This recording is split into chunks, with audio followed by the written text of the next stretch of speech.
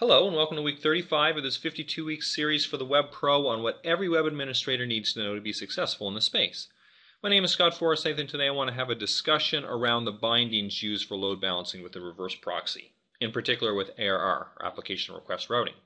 So the last few weeks we've been talking about web farms and ARR in a load balancing solution. Today's lesson we want to build on the previous lesson, so I assume that you already watched that, and we're going to be jumping right in here. So today's topic is in regards to the bindings as they go through application request routing, or the reverse proxy, and how do we bind on the back-end nodes. And so let's take a look here at this diagram to understand what I'm talking about. So you notice here, if we have a request coming into the web, and this is our ARR server up front, and these green boxes here, these green blocks, are referring to websites. So you can see there's 8 up front. So of course then we also need to have those 8 websites on the back-end nodes as well. And so you notice if you add it up, you have the 8 up here, 24 in the back, or 32 bindings total. So how do you have 32 unique bindings so that each knows their own role and knows how to work together? So that's kind of what we want to talk about here today. So in particular, there's 3 main bindings that come into play. They are shown here in this diagram. Actually, this is from a talk I did in 2010 in Tech Ed. And so we see here the 3 main bindings. We have the host header, the IP address, and the port. And so as it travels through ARR, the ARR servers at this level, let's say our host header is www.site1.com. We have an IP address and the port is 80 or 443. So as it goes through ARR, each binding responds a bit differently. For example, the first one here, the host header, it goes through untouched. It's going to keep that www.site1.com all the way through to the web server. And the web server here can actually bind by the domain name. The IP address, on the other hand, will change because it's a reverse proxy. So it comes in, this is a request that the original website or the user at the end will make. But then this here is going to have a different IP address that needs to be bound to this server here. So this will change. The port itself, it kind of appears to go right through 80 and 80, but it's really what you specify here. So commonly you're going to use 80, and then if you use SSL offloading, which is the default, you use 443, it's going to tunnel through 80 on this end. So this is customizable, this will change, and this remains untouched, unless of course we touch it. So let's look at an example for each, and then you can decide which one works better in your situation. So let's start with some bindings with this remote IP address being different in each one. And so let's go to this diagram here. And basically what we want to do is we want to assign a unique IP address for every one of these sites here so that we know how to bind it. And so let's use 2 examples. We're just going to use 2 sites, these first 2, and we'll set up 2 on each of these nodes. And actually we only have 2 back-end nodes. So as an example, let's take a look here at the ARR node, and we're going to give it a primary VIP, or virtual IP. And then we're going to say Web01, let's call it, and Web02. So Web01, let's give it an IP of 10.240.230.10, and for site 1. And then we're going to have 10.240.230.11 for site 2. And then here we're going to do 10.240.231, and actually let's make that 230.110. And then we'll make this 10.240.230.111. Site 2. So notice you're going to have to plan this for all the sites. And if you're using the internal IP addresses, you have an abundance, hopefully, but you may not have control over that, and that's where we'll look at these other options. But now let's set this up so you can actually see it in action. So this one here now is our primary node. And so if we were to create a server farm, and we're going to call this site 1, and notice that the server address, and here's where we're able to enter this. So site 1, we're going to bind to 10.240. Okay, let's try this, 10.240.230.10, and we're going to do 10.240.230.110. And notice what I'm doing is I'm using site 1 on the 2 different servers. Right? So now I have both of those bindings. And we'll say no to the rule, and we'll set that up manually as I've covered in other lessons. So here's site 1, and let's do the same for site 2. And we'll call this site 2, 10.240, 230, and 11, and 111. Okay, so apart from the bindings, which I'm not going to cover here, we have the 2 sites set up, and bound to the back-end nodes. Now let's actually look at the web servers and what we do here. And so let's go into one of the nodes. Because of shared configuration, which again we've covered in previous weeks, I only have to make the change on one server. And so let's say we were to add the site 1, and I'll point it to a place that, let's say, had DFS sharing. Let's go in here and we'll just make it, let's just do this instead. Let's call it domains, and then we'll call this site 1 and then site 2. And as a separate work item, we'll actually do the sharing here on the back end. We're going to point to site 1, and in our bindings we can, what we're going to do is we're going to add the IP, so 10.240.230.10, and we'll leave a blank host name. And now we have the site 1. We'll go in and add our second binding. Now this is interesting. This throws people at first. Notice what I'm doing is on this server, I'm adding the binding for the other server here as well. And so what we see is we see one that's active and one that's not even used on this node, and vice versa on the other. It doesn't hurt at all to have a stale binding, an unused binding.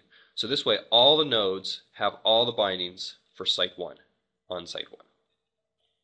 So now let's do the same here for site 2.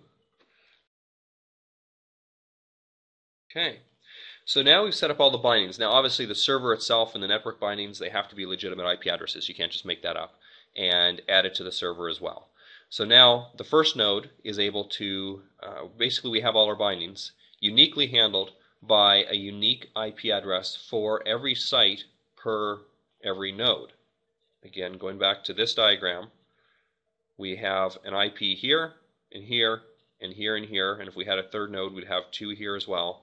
And then on the front end, we would be setting up our bindings as well. So this way, we're binding with unique IPs per site. Okay, so let's move on to the second option. Again, let's go to this diagram here. And so we've covered how we can bind with unique IPs. Basically, per site, per server, we have a unique IP.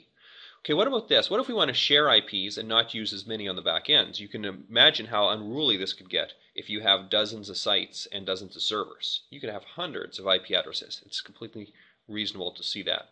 So here's another option, is you can use the host header on the way through. And let's try this situation now with 2. So with 2 sites. So instead, let's kind of pretend to tear this down and set it up separately. And what we're going to do instead is let's just use the primary IP of these servers. So I have an internal and external, so let's find out what the internal one is.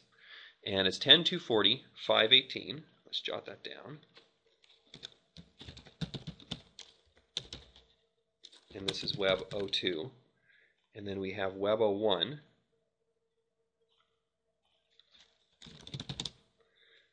And that's going to be 10.240.510 is web 01. Okay, so we're just going to use those 2 IPs. Let's say we've been assigned these by our ISP, and we want to just rely on that only. So now what we can do, now it becomes an interesting question. Do you use 2 server farms or do you use a single server farm? And there's a reason for each. If you want less configuration up here and things more generic, then you can actually use a single server farm, which you can call a catch-all. The only problem you have is your health tests. If you want a unique health test per site, then you want to set up 1 each, even if it has identical server settings in here. So let's assume 2 different ones, because we want 2 different health tests. So we're going to go into our servers, and we're going to delete these.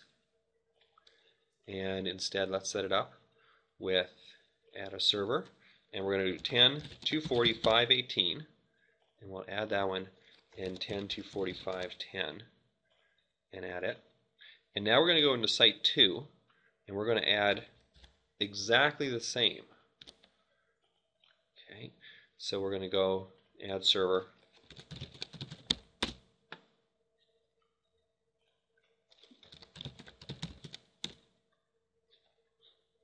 Okay, so they look the same, but what we now have the option is putting a different health test per.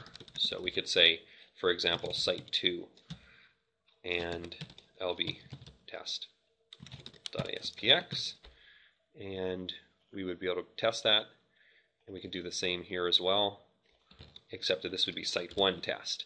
And now notice what we're going to have to do then is we have to make sure that one of the servers listens to site 1 and one listens to site 2. So let's now set up the back-end node for this, And then there's going to be one more part too, is the front end virtual IP we also need to look at. Okay, so we got site 1 and our bindings. And so what we're going to do is we're going to remove these two. And we're going to say IP address is all unassigned, but now we're going to depend on our host header, site1.com, and then don't forget about your non-www. So what we've done now is set up both domain names, www and non-www, here, and it's listed on any IP. We don't care what IP, what server it comes to, it doesn't matter. But if it comes to the server and it's requesting www.site1.com, site1 is going to take that request. We'll do the same thing here with site 2. So we'll remove this one. We'll edit this one to all unassigned, www.site2.com. and site2.com. So the back end is now prepared. But notice this only works if you have a fairly small list of domain names. If you have a huge list of domain names, you have org, net, .com, a bunch of subdomain names, and you don't want to put them all here as bindings. Or if you have a wildcard thing, for example, a city-related thing, city.something, .mycities.com, in that situation, you don't know what that domain name is. And in that situation, you're not going to be able to use something like this because you don't have a static or a manageable list of domain names. So that's where your limit here comes in. But as long as you can control this list, then you're completely fine here.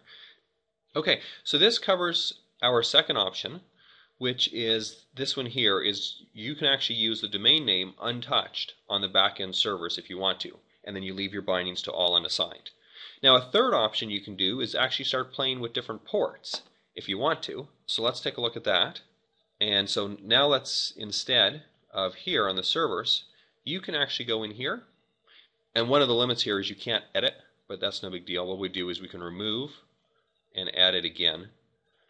And so it's 10.245.10, and you say advanced settings, and rather than 80, let's make our HTTP port 81. Okay, so we're going to say our site 1 is 81, okay, and then 18 we're also going to replace with 10.245.18, and we're going to change this to 81. And then our site 2, we're going to actually replace that one and set it to 82.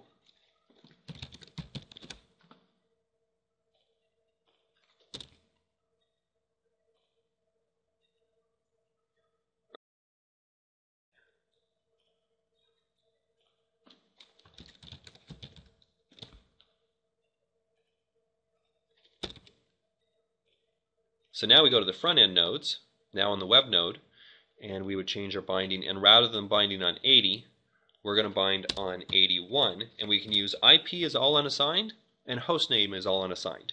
So what's going to happen here is it doesn't matter what domain name anymore. You're using a unique port. And we do the same, and actually we just remove the second one. So we just need the single binding here.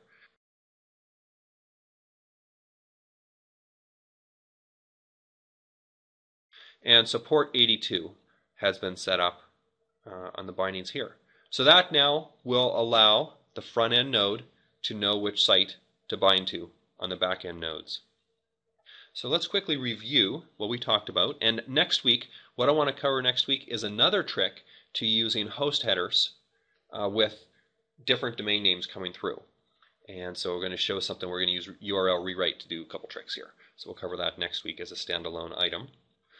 Okay, so to review here, we have the IIS bindings that come through the proxy server. There's 3, host header, IP address, and port, and they respond differently. So you can leverage what the request looks like on the web server to determine how to bind to it.